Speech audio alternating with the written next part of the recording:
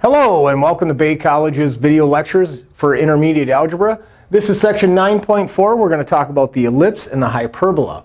The first one we're going to look at is the ellipse. The ellipse is this oval shape, and what defines an ellipse are 2 points called focus. Each one is a focus. More than one would be a foci. So we have these two foci.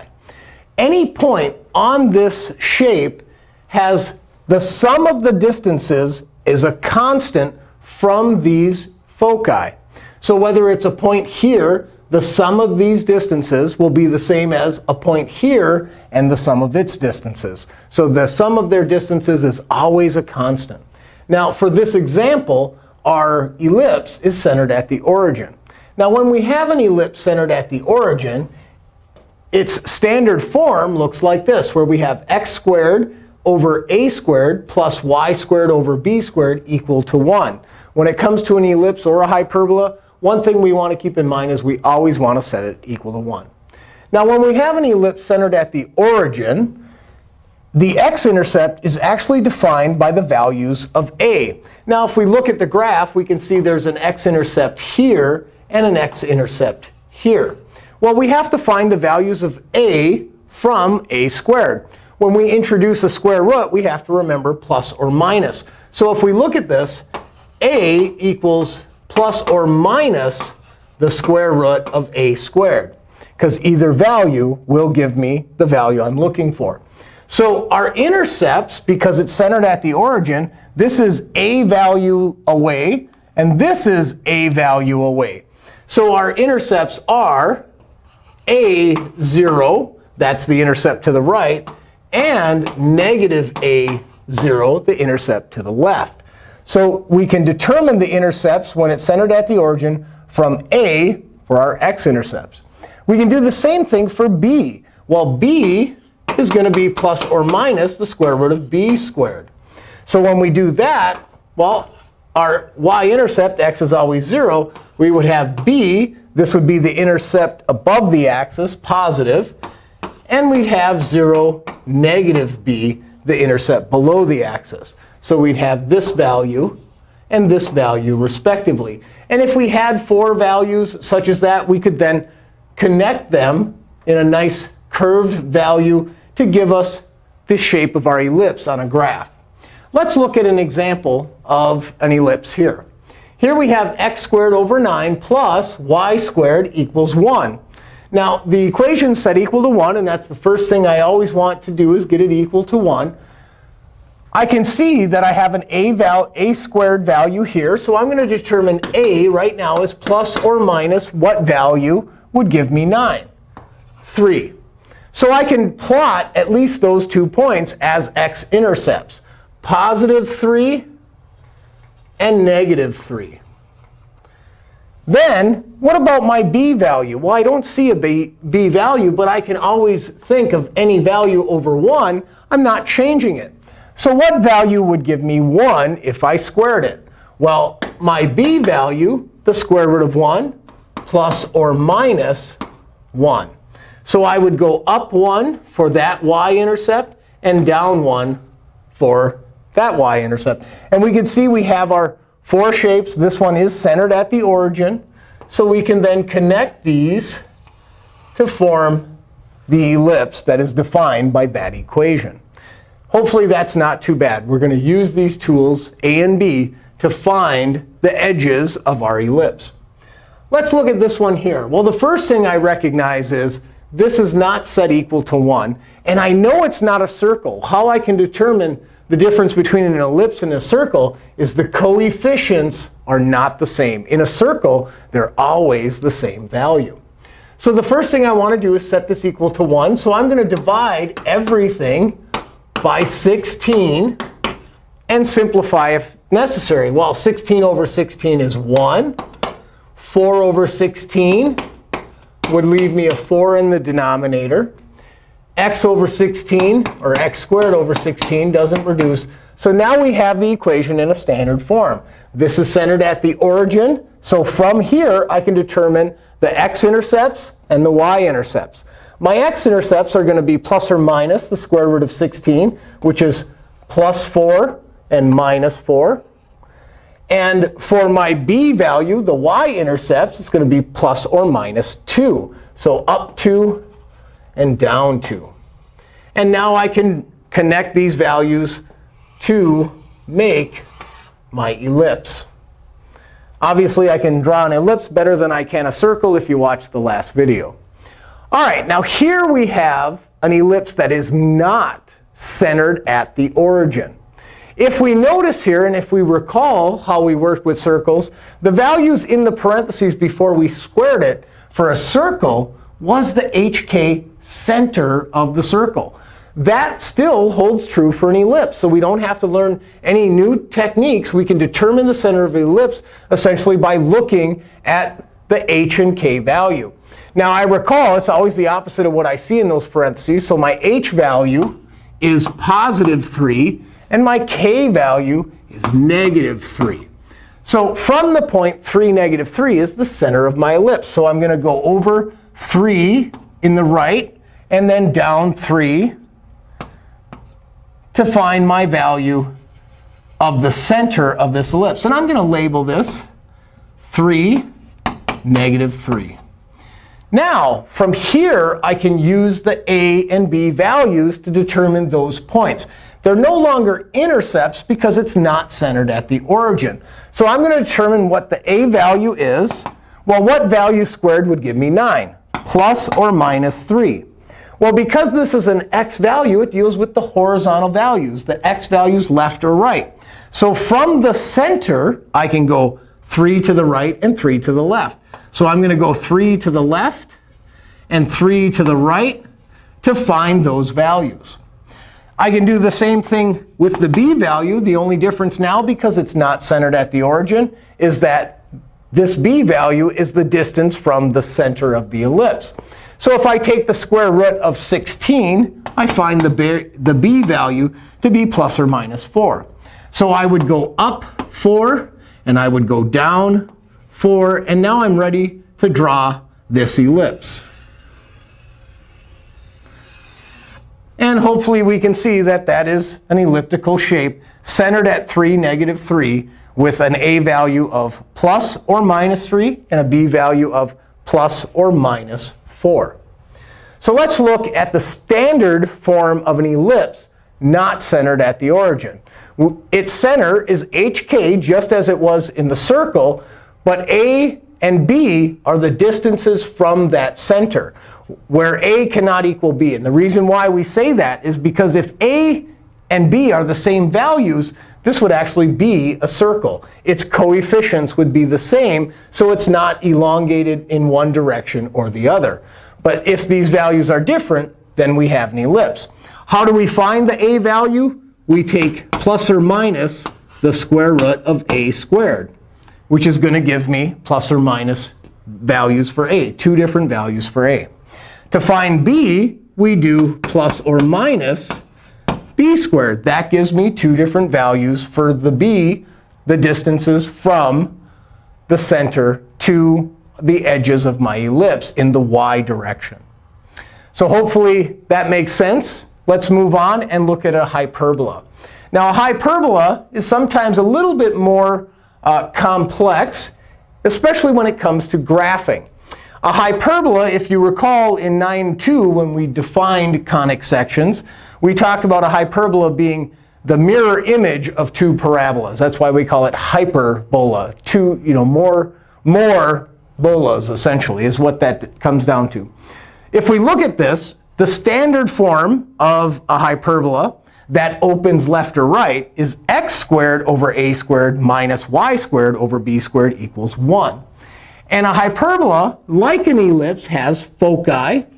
It has 2 foci, one for this half and one for that half. The distance between these foci, the absolute value of their differences, the difference between these distances, and notice we have a difference. This is what makes it different than an ellipse.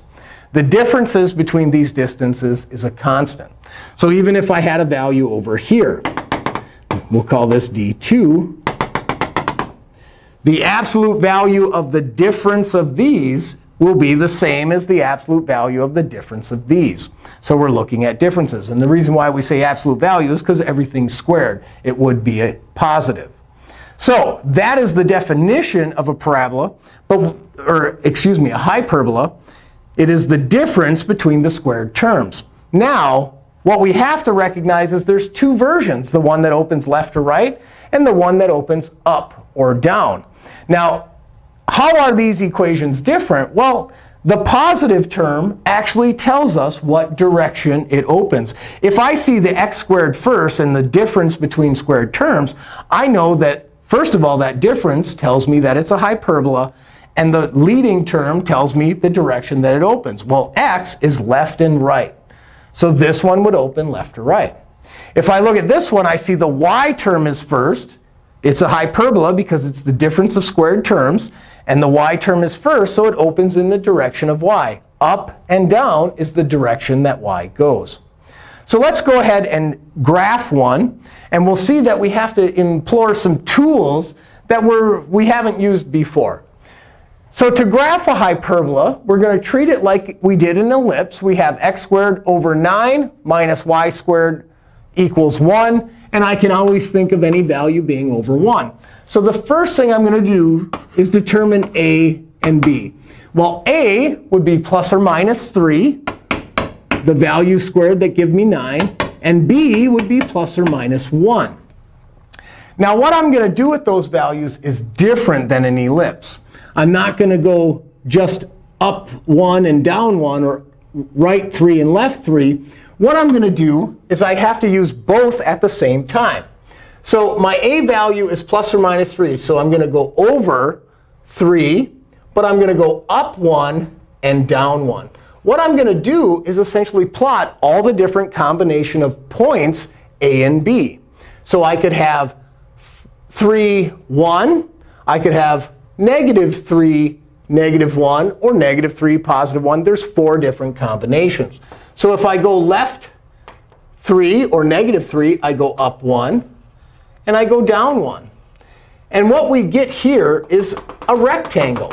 So I'm going to sketch a rectangle, and I use this dotted line. And now what I'm going to do is I'm going to draw diagonals. So hopefully we see the diagonals here. Now that I've done that extra work here, I am ready to graph this hyperbola. And I can do that by saying, well, what direction does it open? Does it open left or right, or does it open up or down? Well, the x term is first, so I know it opens in the direction of x. It's going to open left and right. So what I can do, now that I have my diagonals through the corner of that rectangle, is start at the edge of that box and draw towards those those diagonals. And notice it looks like a parabola, except it's opening to the left. I'm going to do the same thing on this side. Start at the edge of that box and draw lines towards my diagonals. And this would be the parabola to the right. So hopefully that makes sense, that we have these points, which would be negative a, b. This point, negative a, negative b. This point here, a, b. And this point, a, negative b. The 4 combinations of those values determine the edges of this box. Now, I just want to kind of elaborate a little bit more on ellipses and hyperbolas. If you think about it in these terms, and this is just an analogy, we have 2 squared terms. We had that with an ellipse, and we had that with a hyperbola. When we started working with functions and graphs, we saw parabolas were a squared term. Maybe y equals x squared, and we've got that parabola, that U shape. Well, now we have 2 squared shapes. So let's think of 2 parabolas just for a moment. If I have an ellipse, I'm adding 2 squared terms together. If I add 2 squared terms together, I put them together, and it makes an ellipse. 2 squared terms being added is an ellipse. With a hyperbola, I'm subtracting the squared terms, this squared term minus that squared term. And if I subtract them, that means they open away from each other. They're going in different directions because we're finding a difference. And we get that shape of a hyperbola. So hopefully when you're trying to recognize these equations, that'll help you do so. Let's look at another example of a hyperbola, because we only get better with practice. If we look at this one, in standard form, it has to be set equal to 1. Well, I see I have the difference between squared terms, so I've identified it as a hyperbola. So the first thing I want to do is set it equal to 1. Divide all the terms by 36 and simplify. So if I reduce this, it becomes y squared over 9 minus x squared over 36. 36 divided by 36 is 1. Now it's in standard form. So I'm going to determine my a and b's. Well, the b term is under the y. That's going to be plus or minus 3, because that's the value that would give me that. The x term, or excuse me, the a term is going to be plus or minus 6. The square root of 36 could be plus or minus 6. Now that I have those values, I'm going to plot the 4 points to make my rectangle. So my b is up 3 or down 3, and my a is 6. So I'm going to go over 6 in the x. So up 3 over 6. I can go up 3 and left 6. I can go down 3 and to the right 6, down 3 and to the left 6. And now I'm just going to draw my rectangle. And now I'm going to draw diagonals through the corners of my box. And now I'm ready to graph this. So the first thing I want to do is determine what direction does it open again. The y term is first, so it opens up or down in the y direction. So I start on the edge of my box, and I draw a curve towards my diagonals. And I do that for the top. I also do it for the bottom. So we can see how drawing a hyperbola can be a little bit more complex, but it's not too difficult. We can still use those a and b values to do that. And when you move on in algebra and in maybe college algebra, you'll learn about these asymptotes, or vertical oblique asymptotes, something you'll get to in the future. So let's do a little summary of conic sections. We've seen parabolas in sections 9.1 and 9.2. We also seen them in chapter 7. They can be in standard form, y equals a times the quantity x minus h squared plus k, where h and k is the vertex, and a tells us whether it opens up or down, or if it's narrower or wider. And in 9.2, we saw that, well, sometimes we have parabolas that are not functions, but they could open left or right in the direction of x. But they had the same behavior. They're only inverse parabolas. We switched x's with y's. We switched h's with k's. When it comes to a circle, we only had one standard form, which was x minus h quantity squared plus y minus k quantity squared equals r squared. And if we recall, it's just like Pythagorean theorem. A squared plus b squared equals c squared. Change in x squared, change in y squared equals the distance squared. An ellipse is much like a circle. We have these terms squared, but they have different coefficients. If we can determine what, if we set it equal to 1, we can determine 4 points, the edges of our ellipse from the center hk. And then a hyperbola we saw was the difference of squared terms. And for the aspects of intermediate algebra, all your hyperbolas will be centered at the origin, to not add that additional graphing hurdle. So hopefully you understand parabolas, circle, ellipses, and hyperbolas, sections 9.1 through 9.4. This has been section 9.4. Thank you for watching.